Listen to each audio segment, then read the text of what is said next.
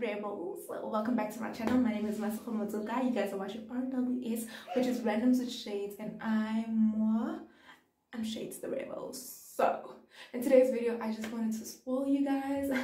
Yes, I wanted to spoil you guys. Sometimes I do that because I feel like it. Anyway, oh, these gloves. Are you talking about these gloves? Oh, these ones, darling, I made them myself, and guess what? I didn't even use machines. So in today's video I'm going to be showing you guys how to do exactly that, how to make these gloves without having a machine. You don't have to be a fashion designer, you don't have to have a machine, you don't even have to use a thread and a needle. Ask me how, just continue watching this video. Alrighty, so let's get into the video. So guys, I just want to disclaim this, that when my voice gets a bit cranky, it's because I'm a bit fluish. So yeah, I apologize for that. But if you know me, guys, I always emphasize that you need to hydrate and moisturize. Okay, hydrate and moisturize. So go take that sip of water before continuing watching this video and moisturize your hands. So yeah, these temperatures are not good for us, guys. Dry skin is a real thing, so we're trying to avoid that this winter. Okay. And then the next thing I do to lock in that moisturizer is oil my skin, but also just to heat myself up. I'm using a Vaseline right now, but I usually use coconut oil, but I ran out, of course. And yeah, when you start rubbing your hands, the oil heats up and you start heating up your hands. Okay, not for that long, but it does something. And then I have this bean bag that I just hold in the microwave for a minute to help me keep warm, because cold fingers do not work. That's it. Cold fingers do not work. You want to keep them warm. Okay, what we need for this video is a piece of paper, a pencil, a marker, paper, scissors, a ruler, measuring tape, fabric scissors, how to make the pattern, and then cutting and then making. Okay, good. So we're going to be tracing our hand. You want to put your paper in a portrait position, and you want to give yourself enough room from the edge of the paper to where you're going to be tracing your hand, right? About 2 centimeters, that should be fine. And open up your fingers when you're tracing, because you want to trace your hand really well. Sorry. And then I mark my wrist, where my wrist is. This is just my starting point.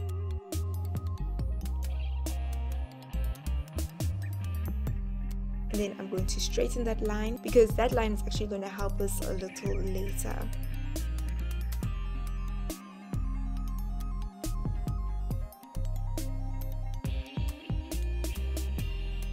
Alrighty, then I align my hand back into that position and start tracing. When it comes to tracing, you want to hold your pencil or whatever you're using to trace in an upright position, because you want to really get an accurate measurement of your hand, you know. So now what we're going to do is add seam allowance, and seam allowance is the space between the edge of the fabric and where you're going to be stitching that pattern. In this case, we're going to be gluing, and I'm going to give myself a 0.5 because I will be using a very stretchy fabric, Lycra, my favorite. It is a 4-way stretch fabric, and so you don't really need that much seam allowance because it stretches. And trust me, guys, it's very comfortable. So as you can see, I'm measuring all around, and then I join the dots. I decided to actually darken this with my marker because it wasn't that clear for you guys, and I just wanted you guys to be able to see what is going on. So there we have it. As you can see, between your fingers there, that seam allowance is quite big. It's bigger than 0.5, and it's going to be very uncomfortable between your fingers when you're wearing that glove with that much of fabric. Okay, so what you want to do, because there's going to be too much fabric there, you want to actually cut it to the right seam allowance, which was 0.5, right? But we're not going to do that on this pattern. We're going to do it on the fabric.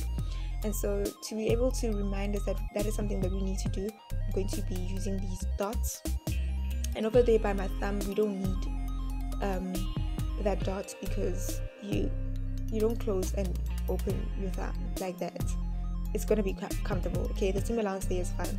So yeah, so back to that line that we drew earlier on. We're going to draw a perpendicular line from the top of that finger, index finger, to the bottom of the hand, and it has to be 90 degrees to qualify as something that is perpendicular. You can use a protector if you want to. There are also other methods like measuring 1 centimeter out, 1 centimeter in, you know, by the origin, whatever. So yeah, so that line is called a grain line, and I just drew those arrows, and that is a symbol that it is a grain line. So this is just information that you're putting onto this pattern because you might want to use this later. I keep my patterns, so I would advise that you do the same. Alrighty. So now this is the complete pattern with the seam allowance. It is called a master pattern. So I'm going to name it glove master pattern, but I want to go the extra mile and name it, you know, Masego. But I'm going to be giving it an acronym. Is it an acronym or abbreviation? I think acronym, yeah. So MSGO standing, it means Masego. I should have wrote this on the hand itself because this is information I'm going to need later, right? But remember, now we have 2 hands and we have a top and a bottom for each hand, and this pattern is only for one, either the top or the hand, and so that means we need 2 for each. Okay, so 2 times 2 is equals to 4, and therefore I'm going to write on the pattern cut times 4, because like I said, we need as much information because you're going to keep this and you're going to want to use it later, so you need to know what you should do with it, right? Yes. So 2 for the right hand side are HS and 2 for the left hand side LHS, and then just cut it up.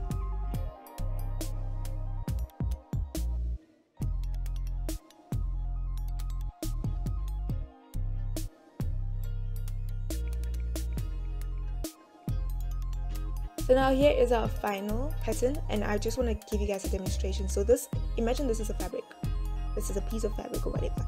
Okay, with every fabrics are woven, and they are woven with yarns, and each weave is different, but anyway, so the horizontal yarns are called warps and the vertical yarns are called wefts.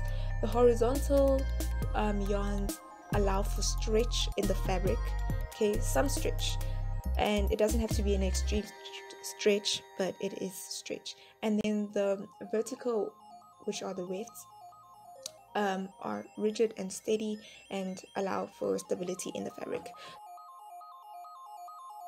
So right now I'm coloring the edge of this fabric, right? Remember, we drew a grain line on our pattern. That grain line is supposed to be parallel to this selvage. So that yellow line is called the selvage. It's the edge rigid part of the fabric, right? So as you can see right now, I am measuring the distance between the selvage and the grain line, and this is how you're supposed to place patterns on your fabric, okay, so that it sits well. Do you guys get what I'm saying? All right, so then after doing that, I start tracing, and I realized that the chalk was a bit too light. I mean, it was yellow on white, so, and you guys probably couldn't see it, so I don't advise that you guys use a koki to trace because it might spoil the fabric. All right, so don't use a koki, stick to chalk or something that can move. You don't want to ruin your fabric. Okay, and right now I'm pinning because I folded my fabric so that I can cut 2 pieces at the same time, and you want to make sure that even when you're folding, the distance between the fold and the selvage is equal, it's parallel, so that everything is aligned and proper. When I'm tracing the other side, I flipped the pattern, and now I'm just transferring all the information that I need, which was the grain line as well as those 3 dots. Now I'm pinning in the dots. You don't want to mark these dots onto the fabric. No, you're going to be ruining your fabric. So you just pin them on like I am there. And then as you can see, I pull out the pin just a little bit, but not out of the fabric. Out of the paper, but not out of the fabric. And then I just pull it out where I started pinning it in on the paper. Do you guys get what I'm saying? So that the pin stays on the exact same position on the fabric like it was on the pattern. Do you guys get what I'm saying? Because we don't want to ruin our fabric.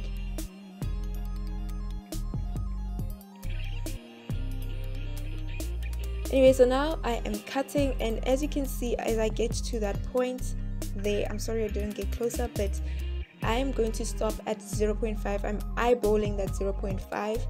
I would advise that you use a measuring tape for this.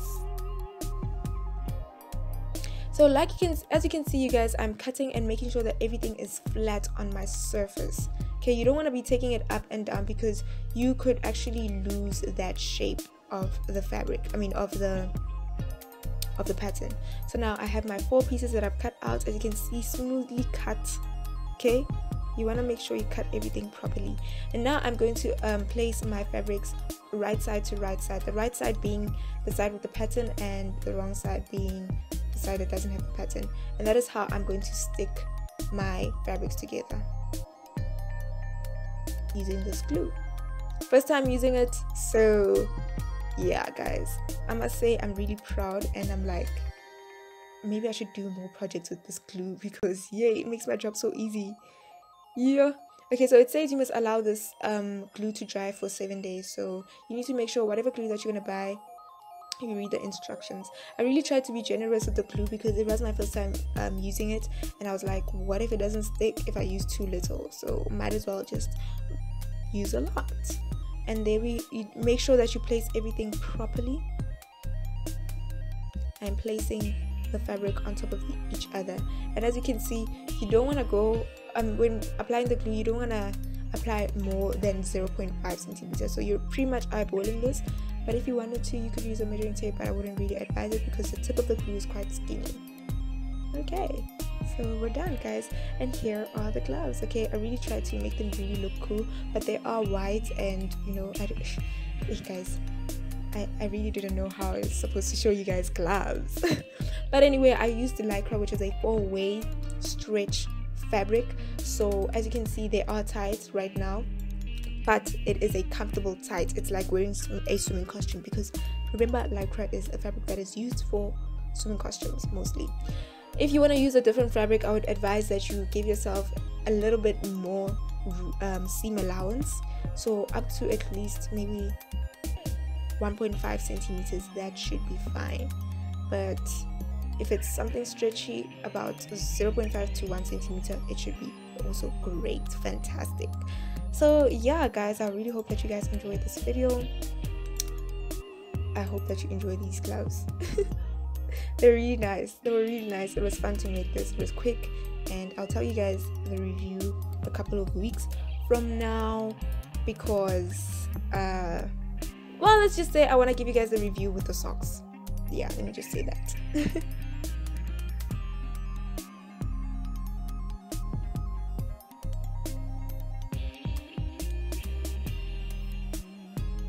And just like that guys, we have our own gloves. How fantastic is it? Tell me I don't got you. Tell me I don't got you, because you would be lying. You are lying to yourself. Anyway, so this was a cost-effective project that I did. All you need is fabric glue, literally. That's all you need, because I know we all have old clothes that we don't wear anymore, so you wouldn't have to buy fabric. But all you would have to buy is the fabric glue, which I bought for only 30 Rand at a shop in Marabastad, which is in town, Pretoria. So you can go to your nearest fabric shop and you will probably find it there. You should be able to find it there. And yeah guys, that's literally it. And you have your old t-shirt, cut it up, and done, honey. So yeah, this is also a fun activity that you guys can do with your younger siblings, your children, or just the family in general, because we've kind of run out of activities to do during this lockdown. And yeah, so this is something you could add to your activities list if you were feeling kind of bored, and also you're keeping yourself warm. So until next time, if you did like this video, please don't forget to like it. If you want to say something, add your 2 cents, don't forget to comment down there. And yeah, thank you guys.